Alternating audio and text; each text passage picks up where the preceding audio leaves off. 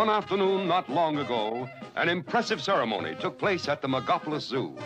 All the dignified dignitaries were there for the dedication of a beautiful new clock. The mayor even made a speech. And so, as mayor of this great city, it gives me great pleasure to present this great clock to this great zoo. Yes, and I know that Stanley Livingston, keeper of the zoo, will take great care of it. Mr. Mayor, on behalf of the zoo, I want to thank you and the city for this magnificent timepiece. I shall guard it with my very life. Later that day, Chumley, who had not attended the dedication ceremony, was practicing his favorite sport and selected what he considered the perfect target. Chumley! I shot an arrow into the air. Chumley! Gee, Tennessee, bullseye! Oh, beautiful, Chumley, beautiful. Do you know what you've done? You've just shot an arrow into Stanley's new clock. Give me that bow. Gee, Tennessee, I really didn't know. Well, it's lucky for you Stanley Livingston wasn't around to see what you did. If he saw that arrow in his new clock and then saw this bow in my hands... Well, Tennessee, this time you've gone too far. But, Stanley, I didn't... Go. Go where? Go and get the arrow out of my clock. Now. But how can I reach it? How can I... Go. I will be out of the zoo for 1 hour. If that arrow is still in the clock when I return, I'll skin you alive. And so Tennessee and Chumley headed nervously for the clock tower to bring back the arrow. Hurry, Chumley. The first thing to do is to locate that arrow. See what's behind that door.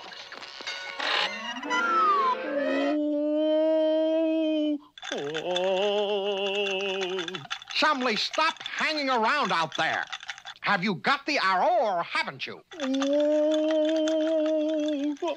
stop oohing and ahhing. This is no time for sightseeing. Get back in here. Gee, Tennessee, I couldn't reach the arrow. It's up by the roof. Well, we've got to get it. Maybe that ladder. Up you go.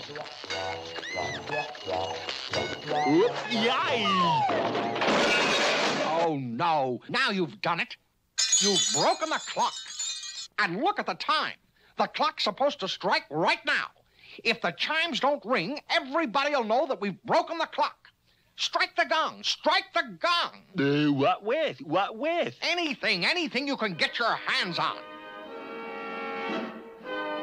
Hey, wait!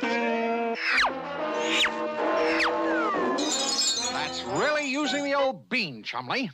But now, get to work. We've got less than an hour to fix this clock before Stanley Livingston gets back. Fearful of what Stanley Livingston would do to them if he found they had broken the clock, Tennessee and Chumley worked desperately until finally... All right, Chumley. I think we've got it now. Clock should be as good as new. All we have to do is to go outside and reset the hands. Gee, Tennessee, The ledge is too narrow? Don't be ridiculous, Chumley. There's plenty of room out there. Come on. My watch says 10 after 3. We'll set the little hand at 3 and the big hand at 2. There. Good as new. Tennessee Tuxedo will not fail.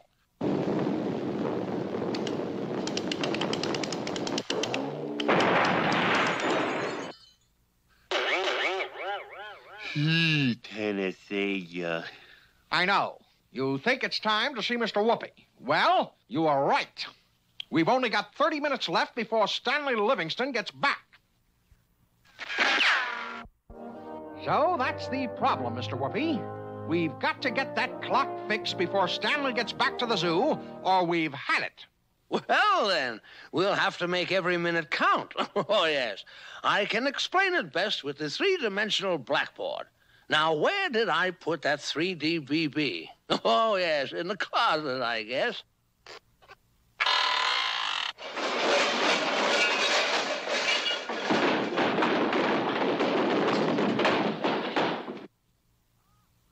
Ah, yes, here it is.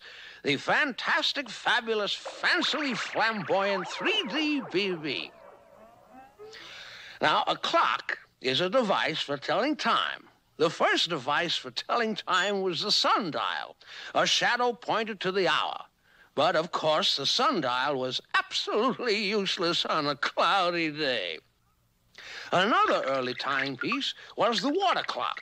Water dripped from one container to another, and as the water level rose, a floating stick told how many hours had passed. That's pretty interesting, Mr. Whoopi, but I don't think Stanley Livingston would go for a water clock. We'd better start learning how to fix the big clock. Yes, well, yes. The kind of clock you're talking about was invented about 1,000 years ago. And the basic principle is the same today as it was then. Power to run the clock comes from a falling weight. The weight is attached to a cord which is wrapped around a drum. The drum was attached by a system of gears to the hands of the clock. Now, as the weight fell, it pulled the cord, which turned the drum, which turned the gears, which moved the hand, which told the time. However, in the early days of clocks, the weight would fall too fast, and the clocks didn't keep very good time. Then someone got the idea of fastening a pendulum to the clock. As the pendulum swings back and forth, it moves an arm which is connected to the teeth of the gears and alternately starts them and stops them so that the weight falls at just the right speed and the clock keeps good time. Does my watch have weights and a pendulum, too? Oh, no, my boy. Your watch uses a spring instead of weights and a flywheel instead of a pendulum. Other clocks use electricity and even atomic power. But the clock in the zoo uses weights and a pendulum like this. Phineas J. Whoopi, you're the man of the hour. Thanks a million. Come on, Chumley. Rushing back to the zoo and climbing the long stairs in the tower, our two heroes set to work, sure that now they could fix the clock. Quick, Chumley, we've just got 10 minutes left before Stanley gets back to the zoo. I'll check this weight. Chumley! Get me out of here! Get me out of here! And so, working diligently, putting to use all they had learned from Mr. Whoopi, Tennessee and Chumley finally managed to repair the giant clock.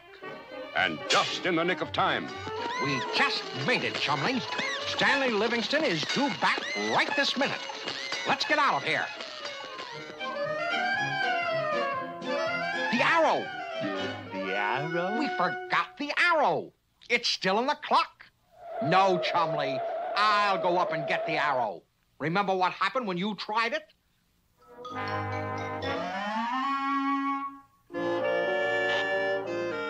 You see, Chumley? Tennessee Tuxedo does not fail.